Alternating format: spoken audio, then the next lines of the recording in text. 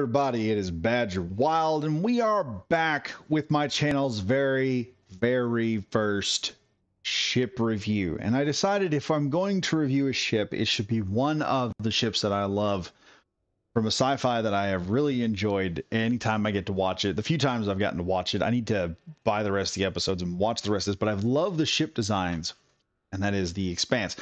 A little thing about the Expanse when I first started watching it, I did not like the look of the ships at first, but it was afterward I began to, study more about the sci-fi and where it all come from, and it was just based on the book series and whatnot, and realized, hey, there's a reason these ships are designed the way they are, because they're realistic, like what people would actually put out there. And I have a soft spot for ships that are functional. In other words, the form of the ship follows function. And so after realizing why they're designed this way, I ended up falling in love with almost every one of these ships. But the one we're going to look at today is a very small one that I think most of y'all would enjoy having inside of your Space Engineer survival game. This is completely vanilla, so you can do whatever you want with this ship. And that is the MCRN Morrigan class light destroyer. Now, this ship is supposed to be well, I'll tell you what, we will just hop up here and pull up the Morrigan class here. MCRM Morrigan is a new patrol destroyer, part of a modernization program started by the Martian Congressional Republic. The program includes a larger Corvette class and the much larger Donnager class battlecruiser. The Morrigan class patrol destroyer is the smallest design to house an Epstein drive. It is very lightly armored with 2 PDCs and 2 torpedo launchers. Living space on patrol destroyers is cramped, and assignment to them is less desirable. This is just a small ship. It has a number of blocks of 7,778. Author is Pabble2. Pabble has taken this. You can see right over here on the side, I've got a bunch of these ships. We got the MCRN Tashi class, which just, oh, so much fun with that one there. We also got the drone up here. I'll review a lot of this stuff later if y'all want. Size is 8.4 megabytes. And the PCU on this thing is 9,255. A very small price to pay for such a fantastic looking ship, and I absolutely love the look of this.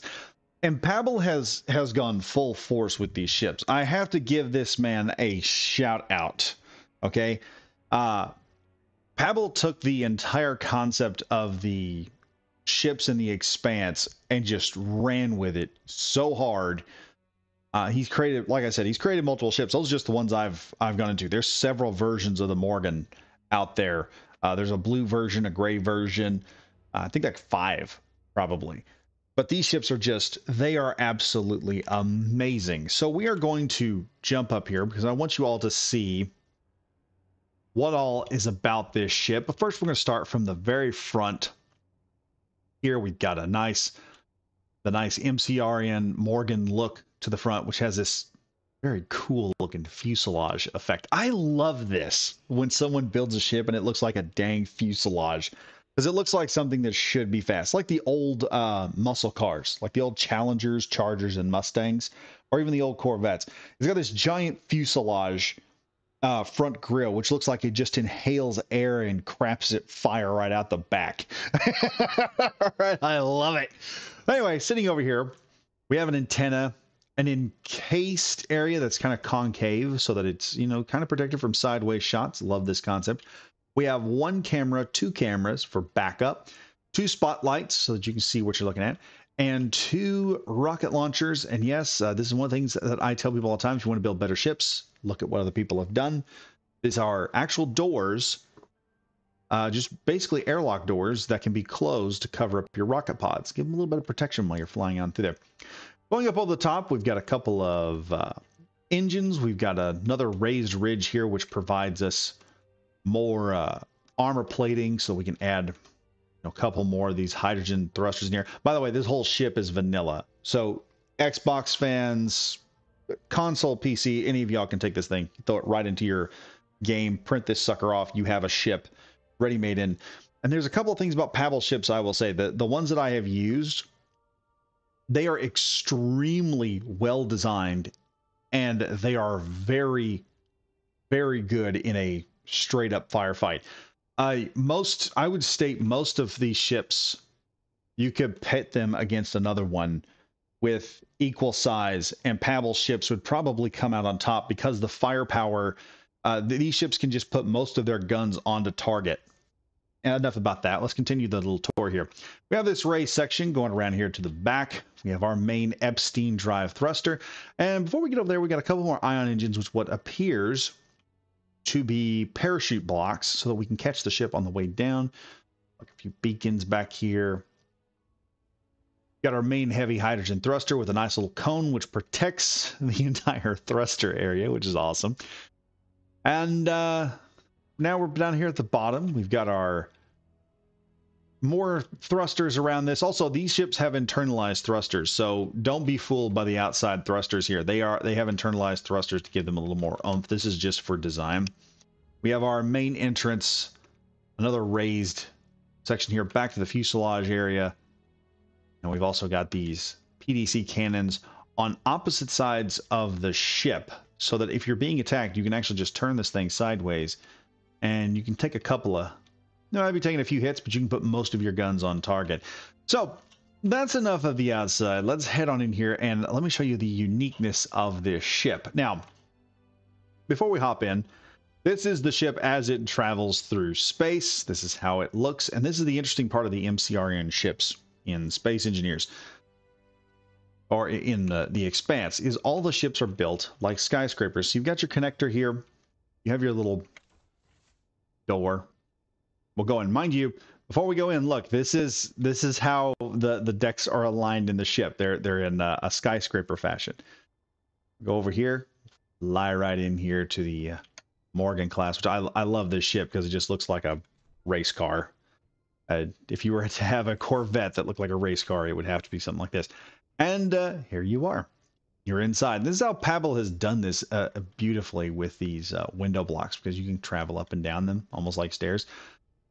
Fairly cramped. We're going to start at the very bottom of the ship here, so not to spoil anything else as we go around. Like I said, these are only drawback to Pavel ships is they are very difficult to maneuver around in.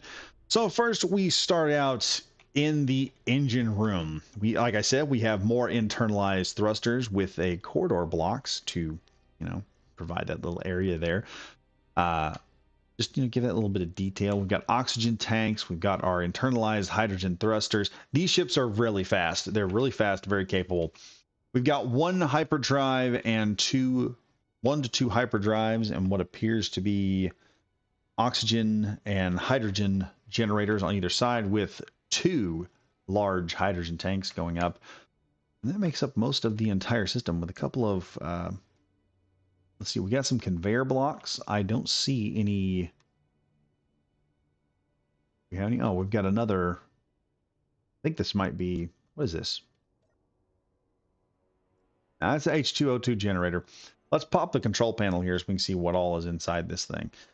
We've got, yes, I was right, 4 parachute hatches, projector, rocket launchers, all the good stuff. I'm looking through here, and it appears we do not have a refinery. So that's interesting. We don't have any refineries in this ship. We don't have any building capabilities. Of course, this is a short-range ship. It's not meant to be, running out there. Originally in the Expanse, this and the Tashi class were, you could put both of them inside of the Donninger. So what we come up into here is the backup control room, or a backup ICC, I guess is what you would call it. I don't know what the exact terminology is. I'll figure that out in the next video. But we have in here, we got remote control blocks. We've got our gyros, projector. This is the bridge built in, embedded inside of the ship when you're doing combat. This is probably the bridge you want to be operating out of instead of the bridge at the very top. You can see this is the bottom floor, and Pavel just you're going to see this as you go through the ship. Pavel has just compressed each room layer by layer. It's amazing how this guy has built these ships. I want to build a ship similar to this, but I haven't figured out. I don't know. I don't know all the particulars of doing this. So anyway, this is the backup helm. We'll go up to the next level here. And this is the crew quarters. And you'll notice something really interesting about this ship. We have 1, 2, 3, 4, 5, 6 beds on this ship. You could bring a pretty good size assault force with this in terms of manpower. You could bring this onto you can make a great assault ship attacking a position. So your guys could then run out and jump off. It'd also make a pretty good pirate ship. You'd have plenty of people to lock onto.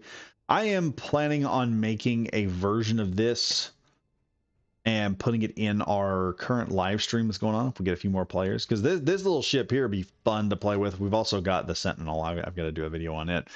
But you notice here, you can run a full crew of guys and take them across the galaxy, across the star system, and, you know, defend planets, defend stations with this.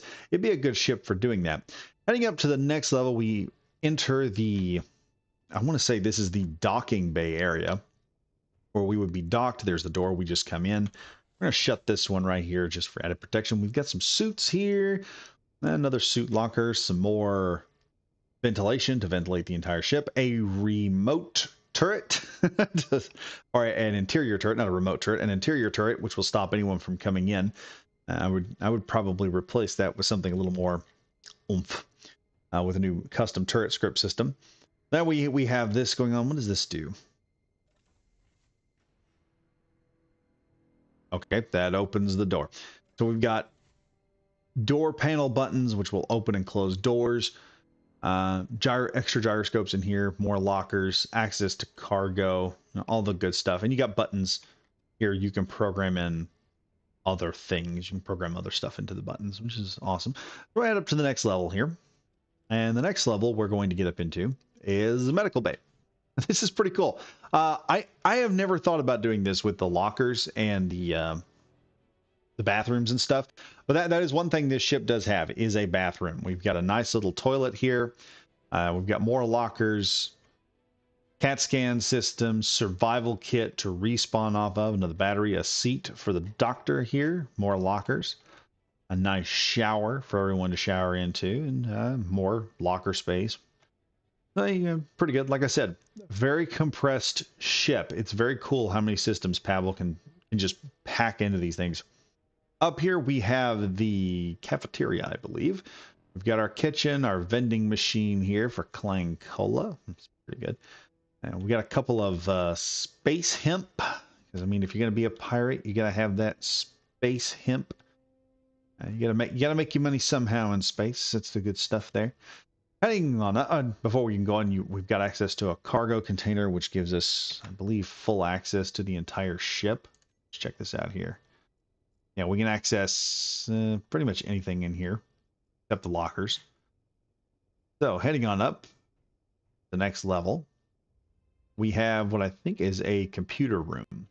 You got these programmable blocks, remote control blocks on either side, a couple more lockers, and a conveyor here.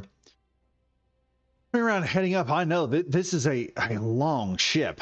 Up here we have the final area. I believe we've actually got an extra area I did not know existed. We're gonna have to check that out here in a sec. Let's just pop this up. Oh, this is a cargo hatch to grab cargo and containers, probably to put stuff into the missile pods, I believe. Is that where that goes? Probably.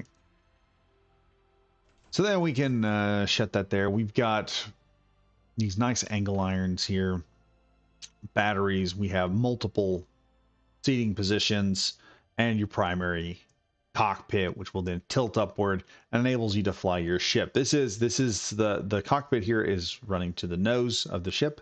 We also have these interesting lights here. I just love this here. So we've got this light here, which is the one we've currently got. We've got blue light systems. I don't know what this is for. Maybe for, you know, going dark, night lights, perhaps. Maybe, I don't know. We also have red alert. We're under attack. Womp, womp, womp. And then we got this last one here, which is just amazing. Got disco. I think. It just makes everything purple. I don't know what the point of the purple light would be. Anyway, let's just swap it back to the ring links. The purple light's giving me a bit of a headache. And let's hop inside this ship. And let's try it out for speed. Gonna access the tab here so I can see all the different weapon systems we got. We got two missile launchers in the front, which is just launching our torpedoes. See here, this is actually not a very hard ship to maneuver. The Sentinel is just a little bit faster, but that's because I added a ton of gyros to the Sentinel. And let's see how fast we can go here from 0 to 100 meters per second. And 3, 2, 1, go. 1, 2, 3, 4, 5, 6, 7. So about somewhere between 6.5 to 7 seconds, this thing is up to 100 meters per second, which is an impressive acceleration rate. And turn it on. You see those internalized thrusters are really helping with the look of the ship. And also make the ship look like it, you know, there's not a whole lot fighting it. As far as combat, we don't have any ships out here. I just realized I probably needed a ship to challenge the Morgan with. I may do a separate video where me and Chris, you know, we get a couple Morgans and we fight it out or some nonsense. But as far as maneuvering, I have always loved the Expanse ships. We can pull this thing in here and you know, fly around a couple asteroids at least, show off the maneuverability. And as I said before, this is a full vanilla ship. It is 100% vanilla. In other words, anyone who can get the blueprint for this off can pretty much put it into your world, play it. You might need a couple of goodies, a couple of DLCs to make it work. You can just imagine a couple of these things just sitting inside of an asteroid field or something, just waiting for someone to, just waiting for some fool to come in here and get caught by them. And they make a great little set of pirate fleet vessels. And that's the one thing I do. And as I said before, I love the way Pavel has built this ship. He's captured the triangle and triangle look just beautifully. And it looks good. And it functions pretty good as well. You've got, like I said, you've got 2 rocket launchers and 2 BDCs, which is more than enough firepower to threaten anything. Most of the ships that are vanilla inside of Space Engineers. So you could easily fly this thing in, attack any other ship. We've got, like I said, we've got our nice little skills here. We got our camera 1, camera 2. Right here, number 4 activates our searchlights, which you can imagine this thing coming up to a station and just searching for stuff. Number 7 closes our missile tubes. Nice. Let's check this out here. We've got EDCs on number 1, number 3. What does that do? I don't know what number 3 does. Let's take a look here. Was that the bottom? Yeah, that number 3 opens everything up. Number 4 does your parachutes. Number 6 turns off all your hydrogen thrusters, it appears. Is that all the hydrogen? Yeah, it turns off all the thrusters. Never mind. Turn that all back on. Number 8 is your antenna, and number 9 is your beacon. That way you can go stealth if you have to and sneak up on someone else's ship without them seeing your antenna. We have the ability to turn off all the hydrogen engines. We have the ability to turn off all the ion engines. That's pretty good. Number 1 turns off the reactor. Number 2 turns off the battery. So pretty good there. And that's about it.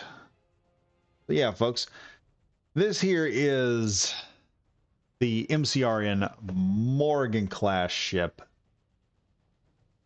Light patrol destroyer. Very nice ship by Pavel 2. Awesome ship, man. Looking forward to checking out a few of the other ones eventually, which will come up on the channel.